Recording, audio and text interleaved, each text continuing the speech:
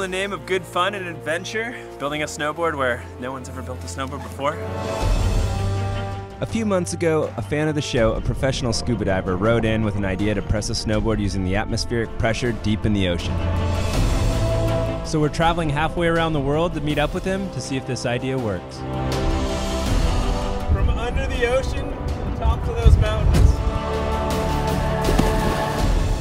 We are gonna press the first ever snowboard underwater. This is every third Thursday, a chance for us to have some fun in our factory, get creative with board design and materials, just get spontaneous, come up with a theme, and build it.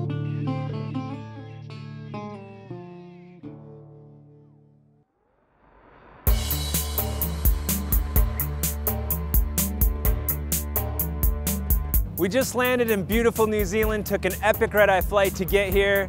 There's no way this idea has ever been done before. We brought our own materials and we're going deep.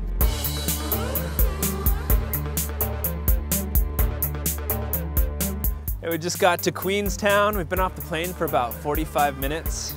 Our guide Lance is gonna take us to the pool where I'm gonna get certified and begin. I've never scuba dived in my life. I've actually been kind of against it just because I don't like being under the water for long periods of time, but time to get over that. It's always nice to open someone up to diving, and particularly for someone like Dave who has a great passion for snowboarding. And it's always good to diversify what you're into, never get too caught up in only doing one thing. And so very excited to share this. It's pretty fun, really fun. First part of the dive, certification done. Now we're headed to the lake so that I can get all the tools necessary to build this next DTT, of course. Crazy. The first thing I notice is there's a ton of gear. You think you have gear when you're snowboarding, you have no gear compared to scuba.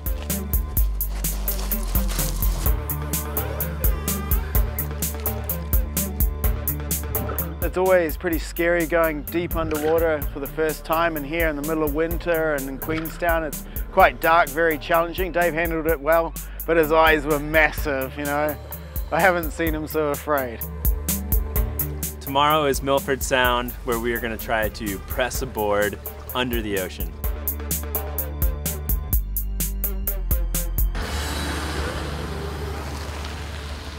We're here in Milford Sound with the Descend scuba diving crew. I've got the board materials right here, and we are going to go test the theory, can a snowboard be pressed under the ocean?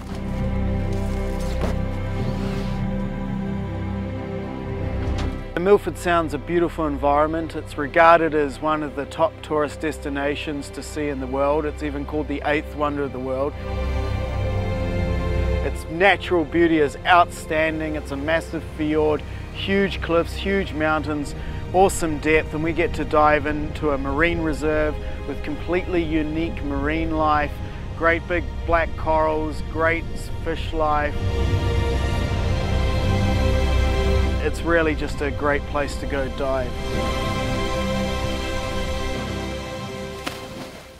The whole concept is to utilize the pressure of the ocean depth to press a snowboard. To demonstrate to you guys at home just what water pressure can do to air, I'm going to take this water jug down only to about 30 feet, 10 meters. The air inside is compressing.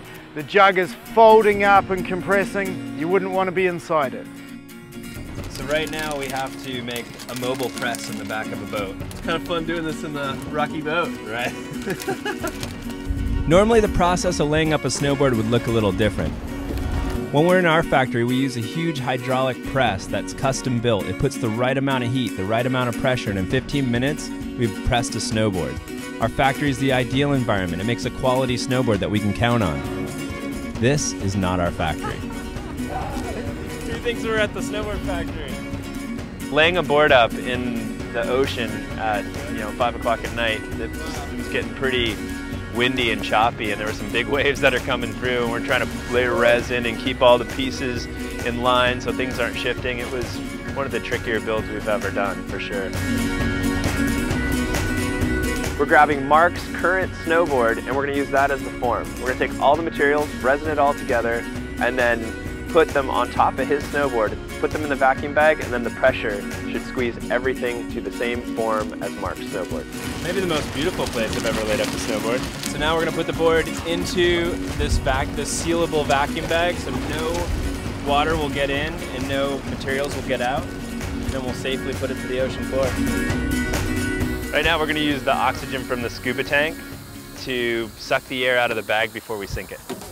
The epoxy's starting to kick. We've got to get this thing underwater right now. If it's getting dark, I've got to get deep real quick. Putting the weight belt on so we can get it to the bottom. No problem, it's gonna stay there overnight. It's getting late. Lance is gonna just dive it down so that he doesn't have to take my sorry ass all the way down.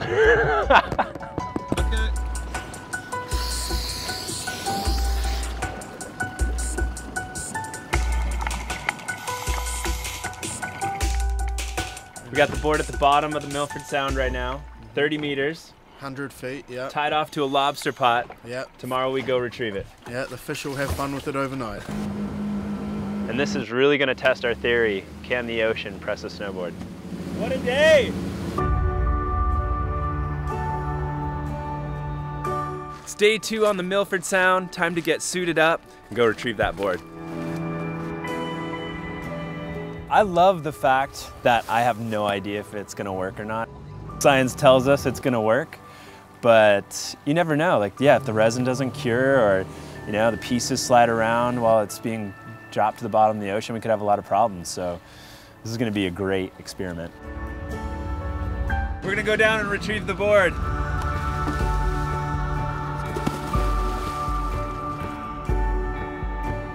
You have this line that's attached to it, and you find the line under water about 20 feet deep, and then you just start following it, and you start heading down, and you're like, all of a sudden you're 30 feet deep, and then 40, and then 60, and then you're 100 feet deep in the ocean. You find the board tied up to this old crab pot. And we just start floating it back to the surface, and there's nothing stranger at that moment than carrying a snowboard and scuba diving at the same time.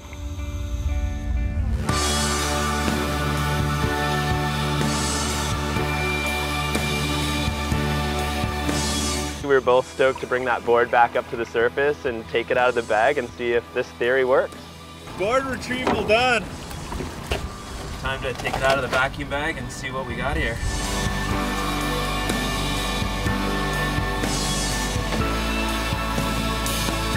What a day. We just pulled this board out from the bottom of the Milford Sound. It's pressed together, it looks great. We're gonna take it back to Lance's and cut it out and get it ready for the mountains.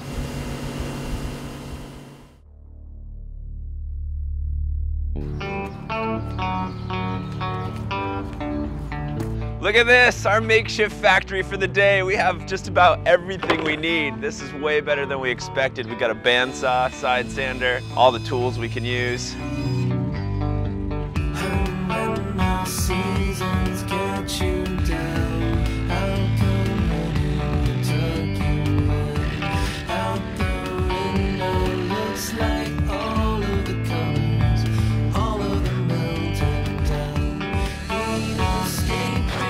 Finished drilling out the inserts. Let's go to the Remarkables.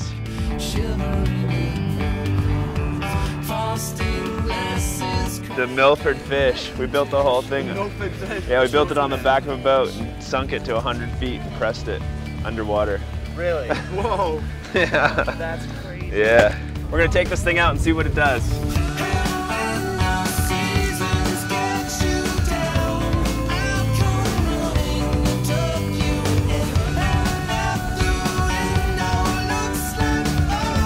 Feels sweet. You could like fully jump on it. Oh yeah.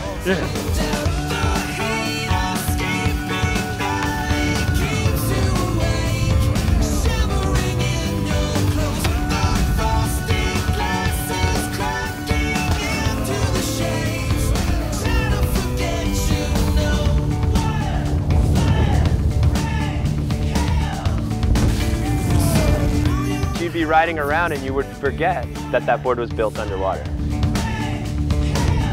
Oh, that was sweet. Oh, it's so fun.